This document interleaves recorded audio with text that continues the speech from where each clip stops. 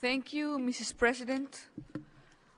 The Vienna Declaration and Program of Action affirms that principles of universality and non-discrimination for all human beings. Reaffirming these principles and welcoming further dialogue on this matter, I have the honor to make on behalf of 82 states the following joint statement on ending acts of violence and related human rights violations based on sexual orientation and gender identity. First, we recall the previous joint statement on human rights, sexual orientation and gender identity presented at the Human Rights Council in 2006. Second, we express concern at continued evidence in every region of acts of violence and related human rights violations based on sexual orientation and gender identity brought to the Council's attention by special procedures since that time, including killings, rape, torture, and criminal sanctions. Third, we recall the joint statement in the General Assembly on December 18, 2008 on human rights, sexual orientation, and gender identity, supported by states from all 5 regional groups and encouraged states to consider joining the statement. Fourth, we commend the attention paid to these issues by international human rights mechanisms, including relevant special procedures and treaty bodies, and welcome continued attention to human rights issues related to sexual orientation and gender identity within the context of the Universal Periodic Review.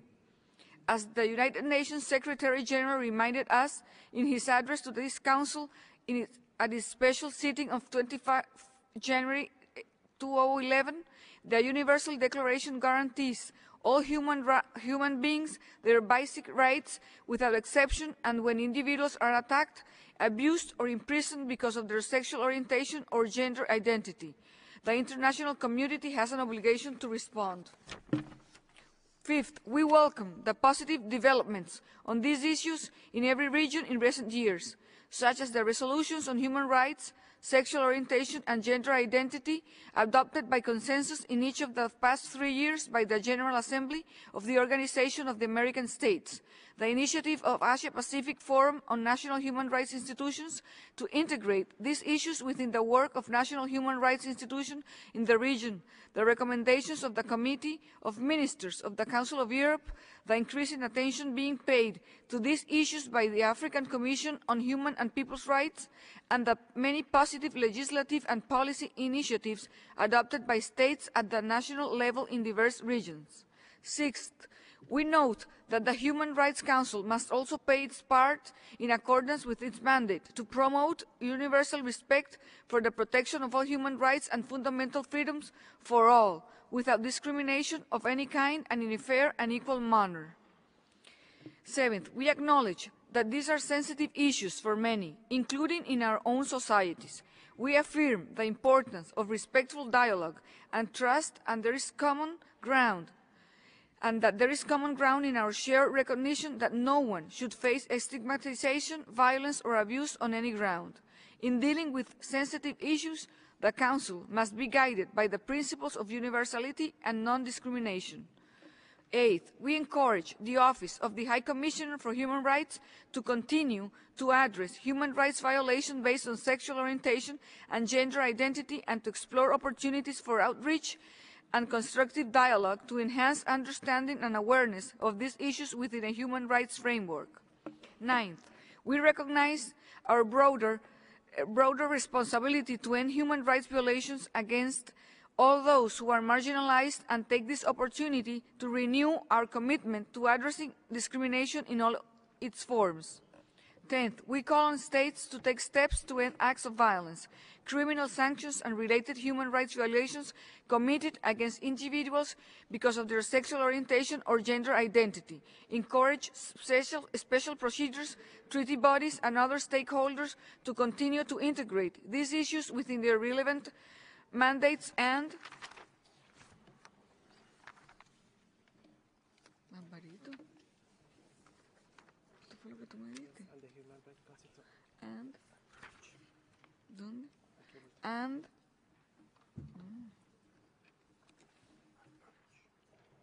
urge the Council to address these important human rights issues.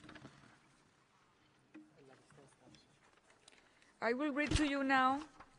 the joint statement on ending acts of violence and related human rights violations based on sexual orientation and gender identity states that are co-sponsoring this statement.